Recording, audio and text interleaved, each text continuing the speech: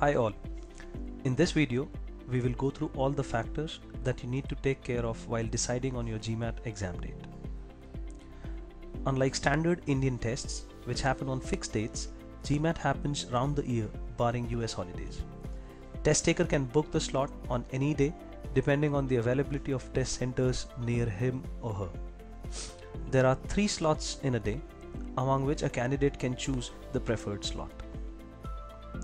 GMAT can be taken once every 16 calendar days, which means that there must be a gap of minimum 16 days in your 2 successive attempts. You can take the GMAT exam for maximum of 8 times in total and not more than 5 times a year.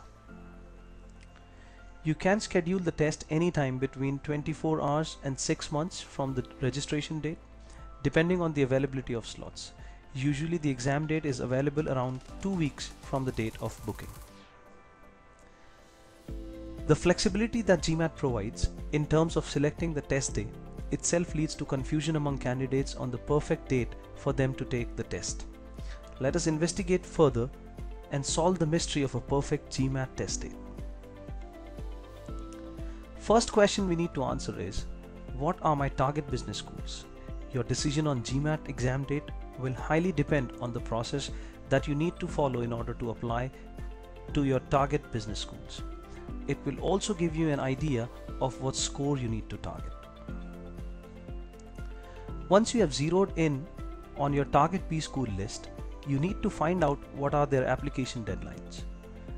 For the candidates who do not wish to pursue their post-graduation immediately, the college applications are not very important since the GMAT score is deemed valid for 5 years post the exam date. But for others, it is the most important factor to consider. Depending on your current level of preparation and your target score, decide how much time you need to be confident for the exam. You have to be mindful of the fact that you might have to take the GMAT exam again if you do not meet your target score in the first attempt. Thus, you should plan accordingly and keep in mind a suitable test date for your second attempt. Taking the GMAT is one part of your application process. Other than GMAT, you have to write compelling essays, get recommendations, and prepare for interviews. Depending on whether you are a student or a working professional, all these can take anywhere from 3 to 6 months, as recommenders can take time owing to their busy schedules. You should make provision of the time for preparing and submitting the required documents well before the application deadline.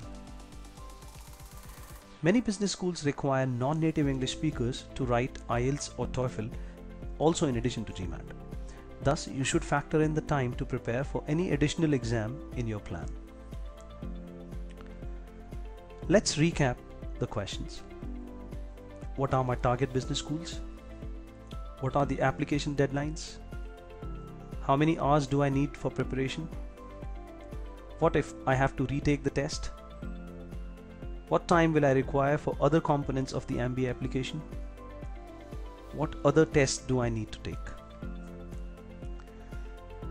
Answer to these questions will give you a clear picture of the application timeline. Let's assume the application deadline is on 1st November.